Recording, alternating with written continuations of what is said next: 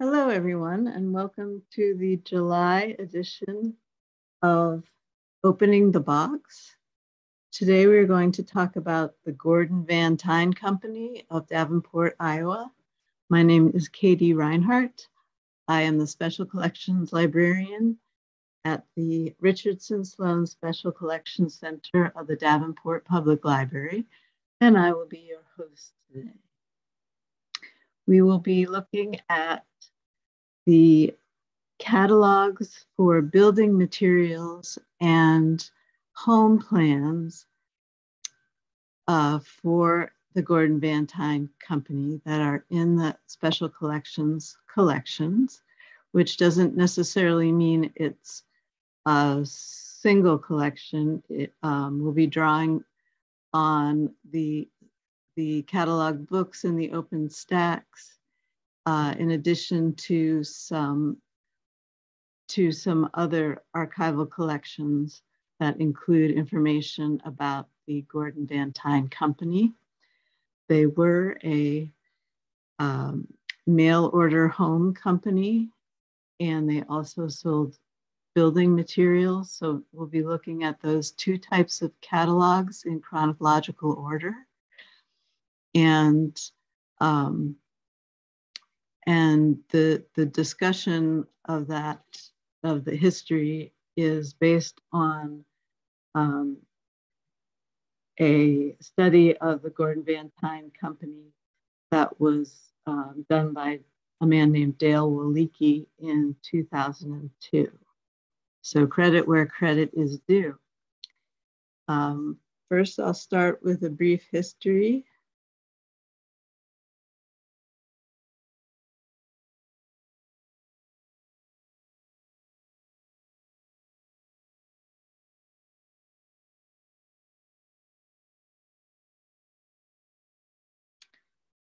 The Gordon-Van Tine Company was actually a subsidiary of the Uriah and Roberts Company, which was founded in 1865 by Mr. Uriah and Roberts. He started a sawmill, and he was a manufacturer of millwork. And he passed away in the early 1890s. And the company passed to his sons, Edward and Horace. And the subsidiary of Gordon-Van Tine was meant to offer materials by mail order, so that builders and consumers would be able to look at a catalog and purchase materials directly. And that would eliminate the middleman in the process. So this is two images, cartoons from the portfolio of cartoons as published by the Davenport Times in 1912 and 1913. And that is Edward on the right and Horace, Edward on the left and Horace on the right. So accompanying Edward's cartoon was a verse by Irving C. Norwood that said, "'Tis not a bit of trouble now to own a comfy home, to settle down in happy style and never more to roam. You do not need to plan and build if of the job you're afraid. Just call up Roberts on the phone and get one ready-made." At the time, he was the president of the Gordon-Van Tine Company. And in 1913,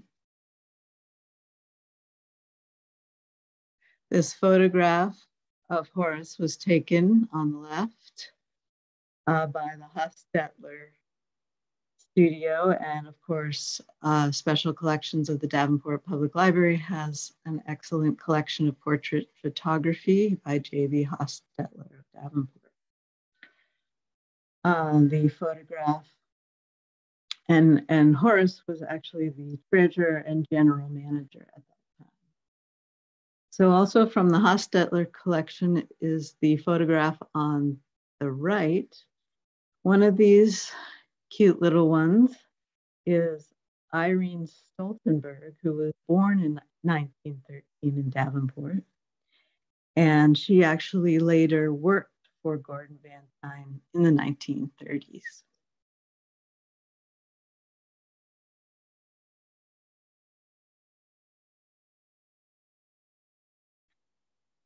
So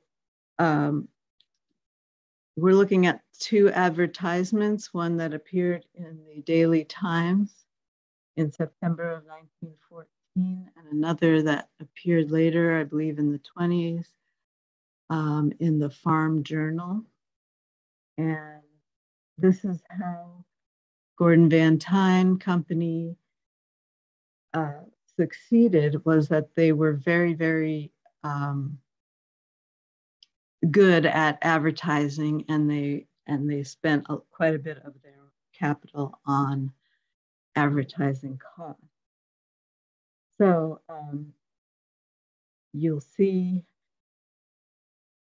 in the September 1914 ad, it's testimonials from various individuals in the Tri-Cities, which at that time would be Davenport, Moline, and Rock Island, who had been very pleased with their experience with the mail order business.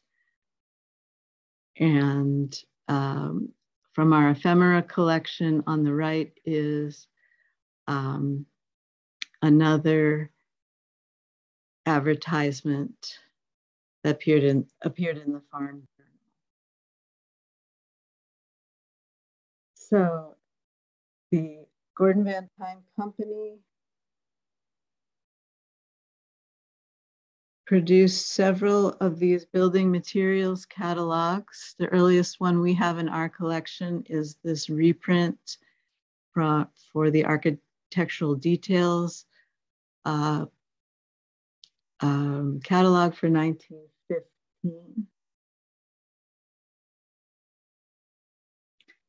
And you can see that they offered all kinds of things you would need to improve your home, or if you were building a new home. Fully finished items like doors, windows, colonnades, grills,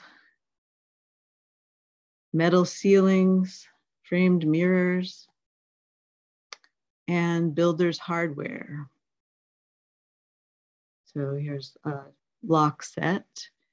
And as you can see, there's a little inset photo of the Black Hawk Hotel, and it says, Gordon-Van Tine Company furnished all of the hardware on this beautiful $750,000 hotel.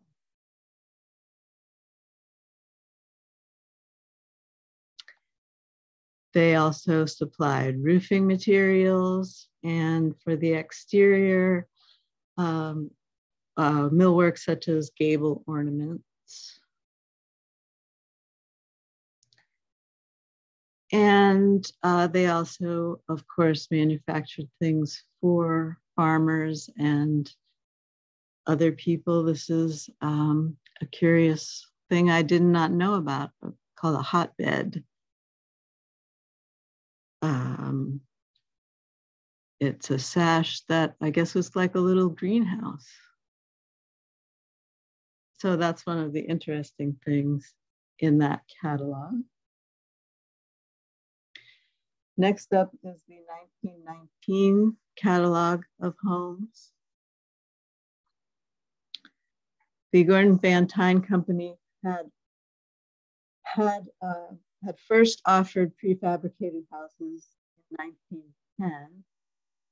And 1912 was their first catalog called A Grand Book of Plans for Everybody.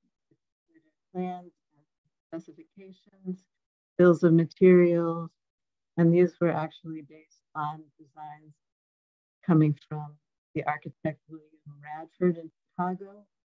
And quite a few of the others were actually based on designs by local Tri-Cities architects or builders. Gordon-Van Tine secured the rights to show them, to have, include those plans. And in 1914,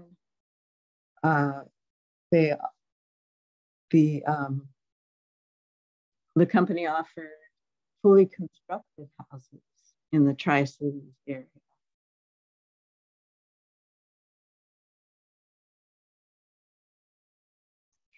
So our earliest catalog is this one,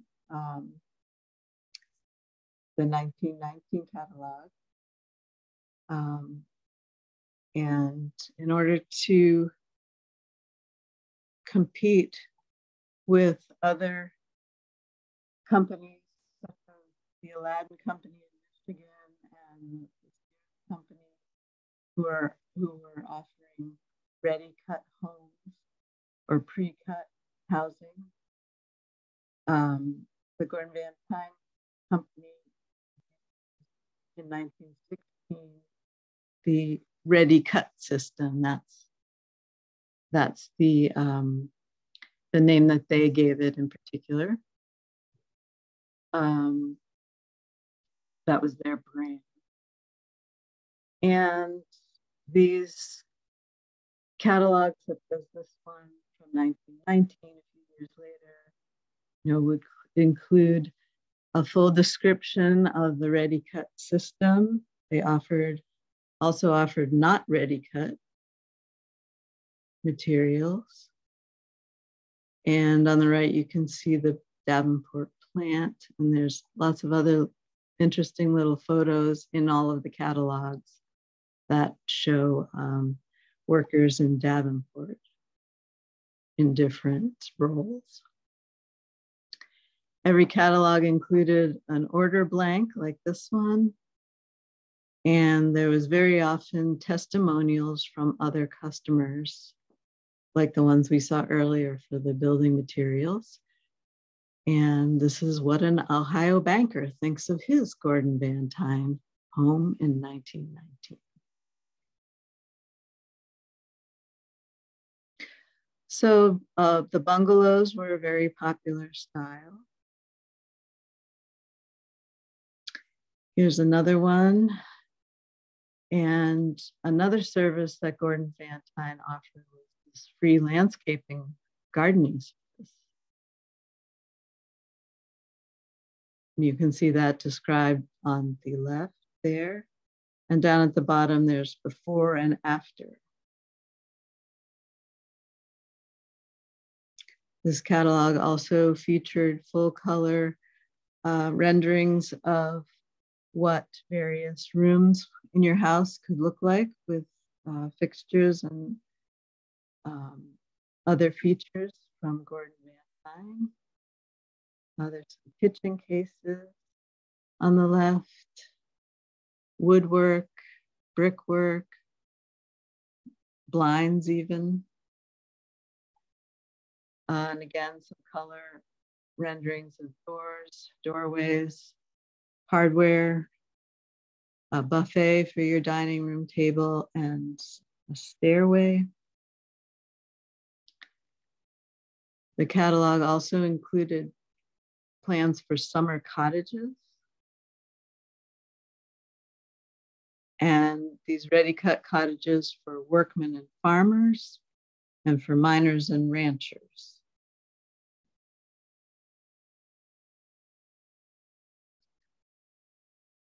They offered plumbing fixtures, heating systems, and electric light.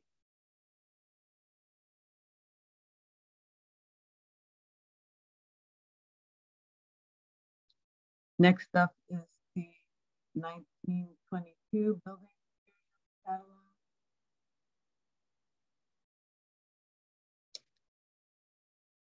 And this one invites you to come to Davenport and see for yourself the vast stocks of this great organization. And there's Davenport, the center of the world, and this very dapper gentleman making his way to our city.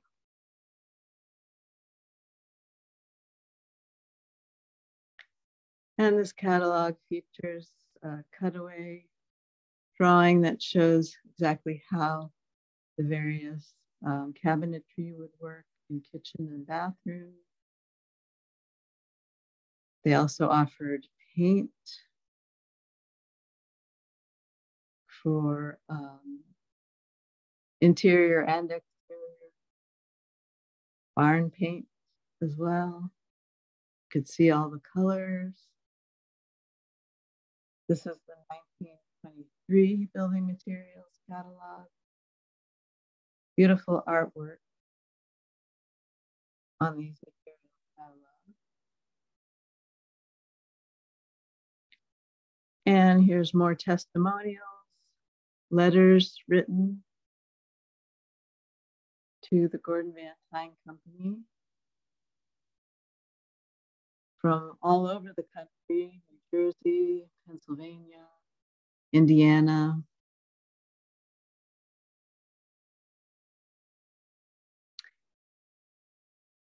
And the company also offered a wallpaper sample book, and this catalog actually included a sample of the wallpaper itself.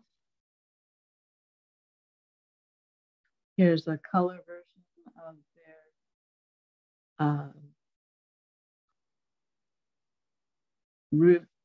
their different roofing materials. And they also had an indoor closet for those homes that are a chemical toilet, I guess you would call it. And for those homes that did not have plumbing.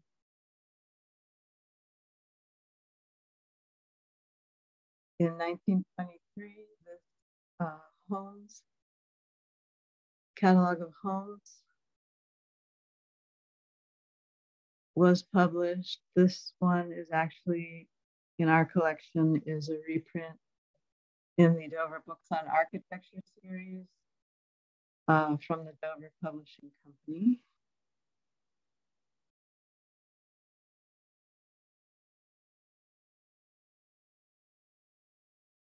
And this is actually a 1925 catalog in our collection.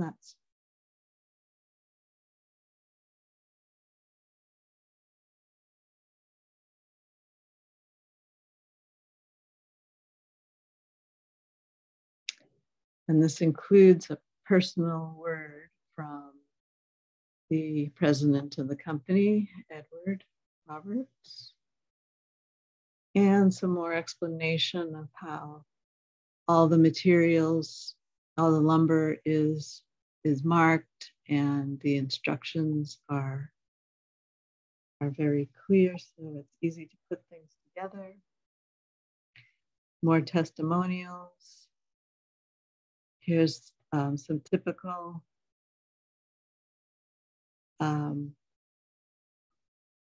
homes that were offered, a 4-square home and another bungalow. This catalog had a color section showing the entrance hall, what your living room, dining room, bedroom, and porch might look like. And of course, the kitchen and the bathroom with the built-in linen closet. The kitchen had one of those breakfast nooks. You could also purchase a garage when you bought your home. And there are many lighting fixtures available, plumbing fixtures. I like the little narration at the top of someone easily installing things. And again, these catalogs are great for showing the photographs of the different facilities of the company in Davenport, and also in state of Washington, where they had a plant, in St. Louis, and in Hattiesburg, Mississippi. So in the 1920s, they were very, very prosperous and expanding.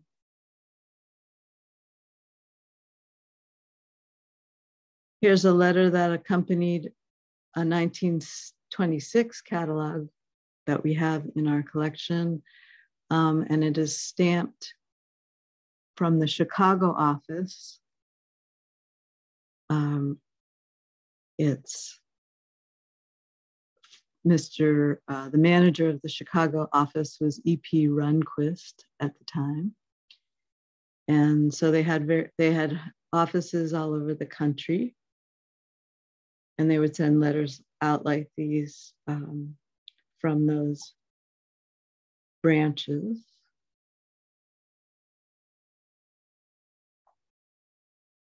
The 1928 building materials catalog. Here you can see on the right, the 1928 woman modeling the mirror door is, her style is updated from the 1922 mirror door woman. And again, some kitchen cases. You could also get wallboard, which was like drywall. A special kind of room heater and running water systems for your home.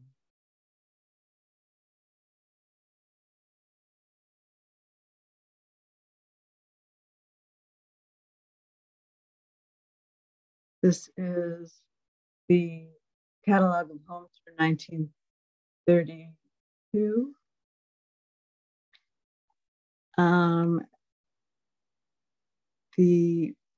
Then this was the time of the Depression, and actually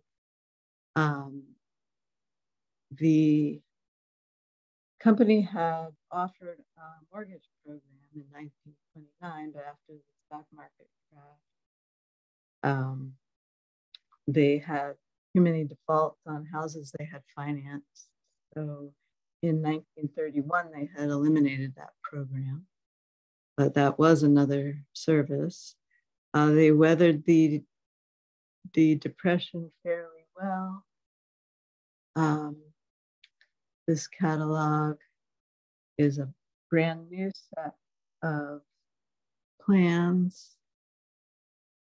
Here's an updated introduction to Horace Edward and the board of directors of the home, a little bit about the history, updated graphics,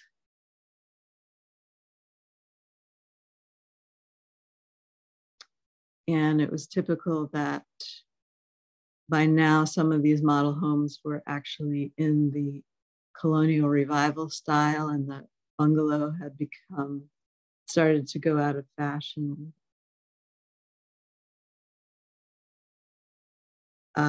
This particular catalog was focused on women.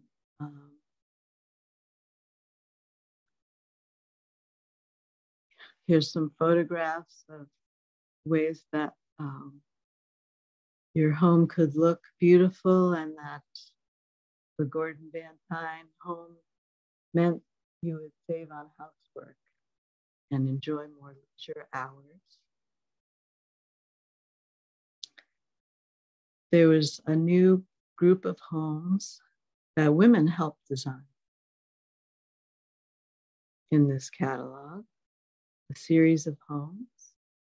One of them was the Elmcroft series. You could see the various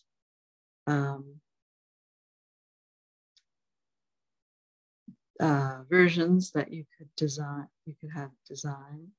You could have different exterior materials, wood clapboarding, shingles. You can also see some brick and stucco. And here's another one called the Linwood series.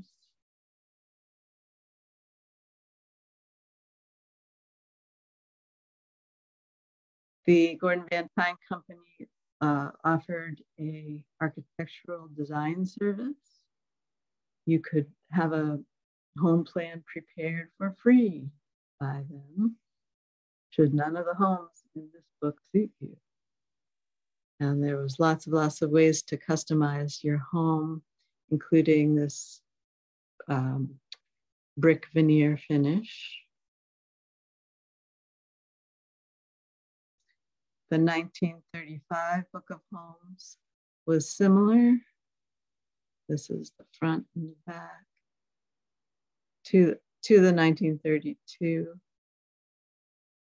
but this had even been updated with new graphics explaining the services. Here's some of the typical new plans available. And I include these two four squares because they are named for Scott County towns, Walcott and LeClaire.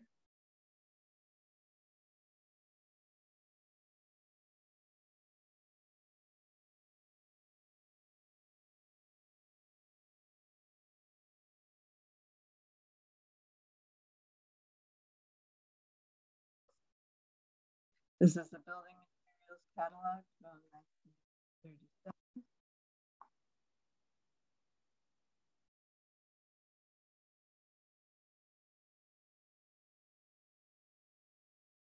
A handy index to find everything you need for your home. And it references the catalog for 1935 that I just showed you for homes. Kitchen cabinets, other modern conveniences such as you could get a corner cupboard or a laundry chute. Insulation was also offered. And these are actual paint samples that were pasted onto this card in the center of the catalog.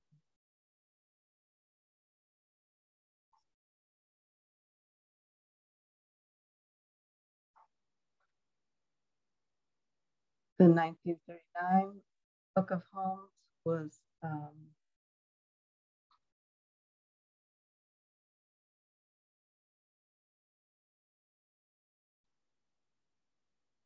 the 1939 Book of Homes included this model home, which was in Davenport, I believe. You could come and take a look.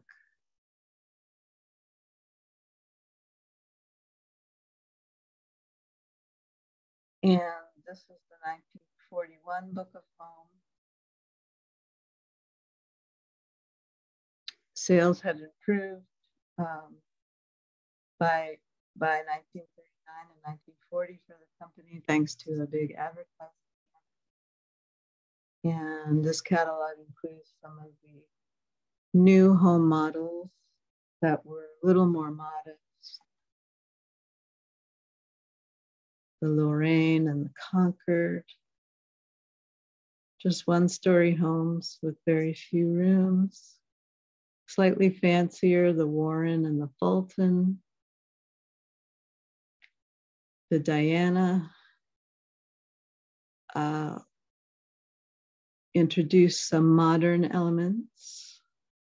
But you could also get it in a more traditional style at the bottom. And then there was the more modern. Some larger homes with 2 stories included the Orleans. During the war, the Gordon-Van Tine company was able to do some building in Bettendorf. We have a collection from the city of Davenport of photographs of the building project that they did. Homes, some of these small homes that are like the ones we saw in the 1941 catalog that were erected in Bettendorf between 20th and 21st Streets. You can still see a few of these now. And here are the photos from the city collection.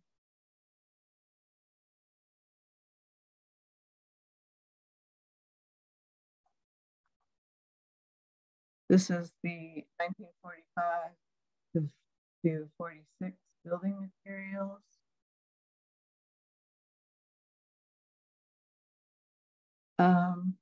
Catalog, and there wasn't a lot you could get, as you can see from this insert on the right here.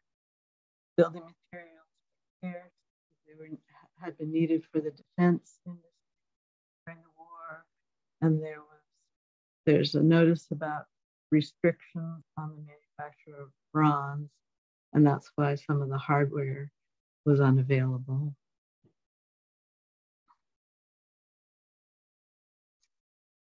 Here's some more kitchen cabinetry, and there was a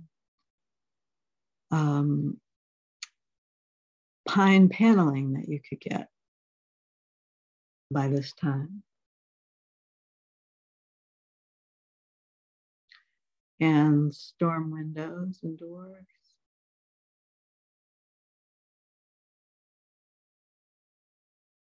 So by 1844, so by this time, in 1946, when this catalog was out, Horace had taken over the company in 1946 from his brother Edward, who had died in California. He sells the company to a man named Sidney Rose of Cincinnati. He just missed the building boom, but he was frustrated by the fact that the government had set prices on building materials pretty low because of the war. And unfortunately, Rose liquidated the company and sold off all the assets. And in 1947, the lumber yards of Moline and Rock Island closed.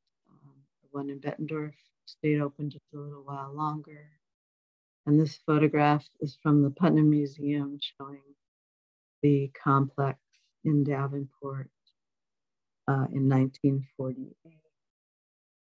It was estimated that 1,000 model and custom design homes have been built in Davenport, Bettendorf, Rock Island, and Moline by the time the company had been sold.